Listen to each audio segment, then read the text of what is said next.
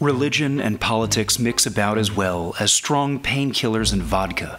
But at election season, lots of people seem to be asking, how should Jews vote? And there are plenty of opinions. Democrats share Jewish values. Judaism is conservative in the modern parlance.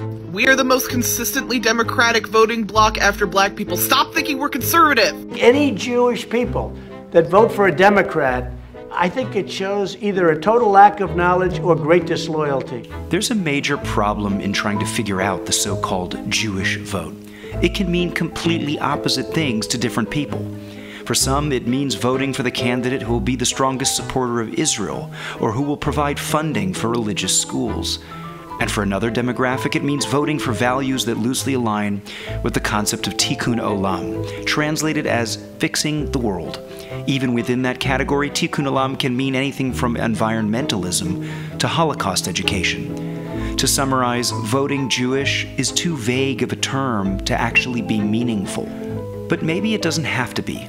Maybe there's something at the core of Jewish teachings that can guide its adherents towards either a vote for the elephants or the donkeys. It's about time we settled this once and for all. Should Jews be voting conservative or liberal? The answer may surprise you. Here's the Mensch Sense take.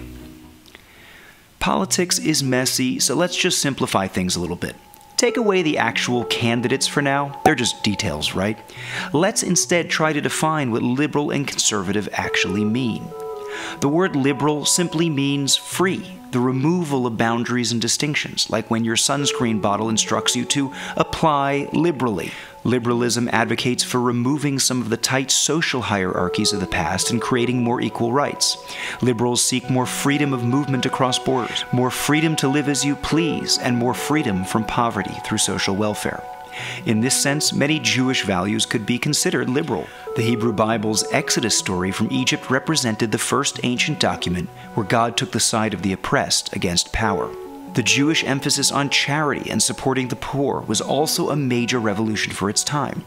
And of course, historically, the liberal idea of welcoming immigrants to America made Jewish migrants very warm towards the Democratic Party.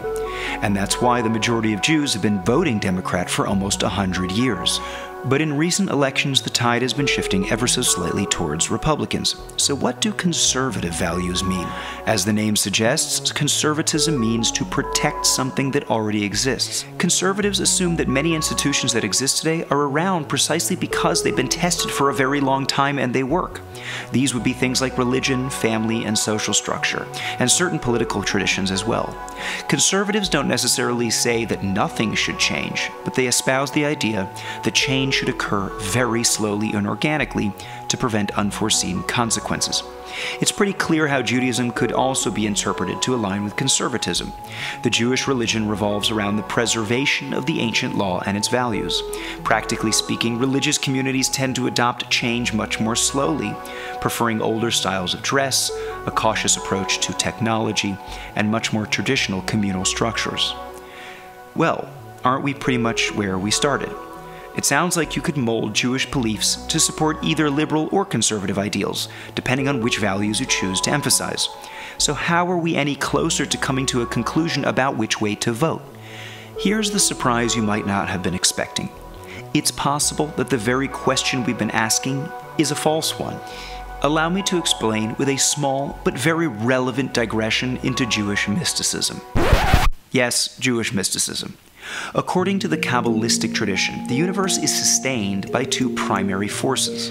There is the expansive, creative urge emanating from divine love. This is the first force that brings something into being out of nothing. But an uncontrollable expansion is not a sustainable one.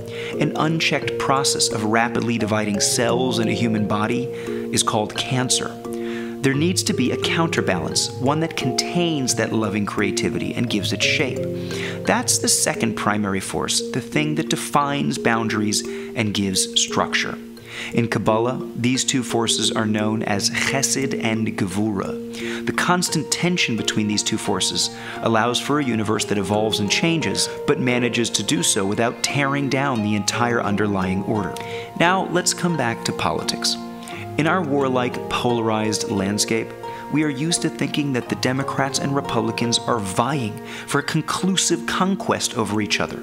Each side thinks, if only our team won once and for all, then the country would be a better place. But our political spectrum mirrors the fundamental nature of reality.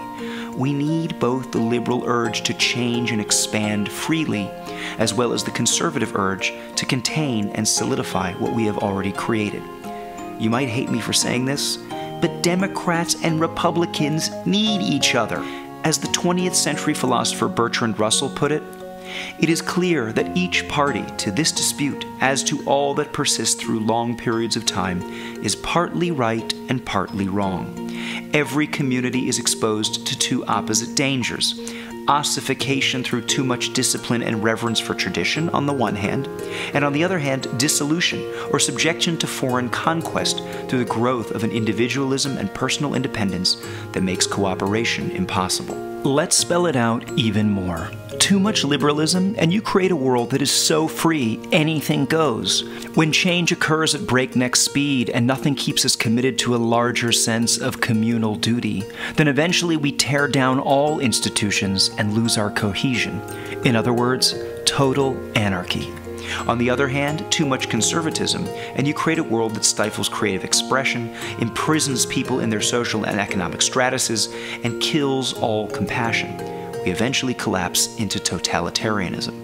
For those of you who are thinking, well, I'd probably prefer one of those outcomes over the other, that's probably because you are so privileged to live in a functioning society that you don't understand how both of these would be hell on earth. It may take some getting used to, but all of us, not just Jews, need to reorient ourselves to the long-term strategy where liberals and conservatives must see each other as necessary partners in the continuity of our society. So, was this whole video a bait and switch? Didn't I say I would tell you who to vote for? I assume that the viewers of this channel are intelligent enough to realize that deciding on your vote requires a lot of research on policy and eventually comes down to your own personal preferences. No 7-minute YouTube video should be making that decision for you. But the principle here is even more important than this year's round of elections. The most Jewish vote, so to speak, that you can make would be for the party or candidate who is closest to reconciling the spirit of both parties. If, in your educated opinion, there is someone whose platform manages in some way to reconcile the urge to expand freely, as well as the urge to preserve with caution, then that, my friends, is who you should vote for. But if, like me, you're extremely unsatisfied with both parties and candidates, then here's my advice. Stop talking so much about politics and start figuring out how you can fix the world through other means that are more noble, less corrupt, and in a way that you can have more influence. That narrows it down to pretty much every single thing other than politics. And that makes mensch sense.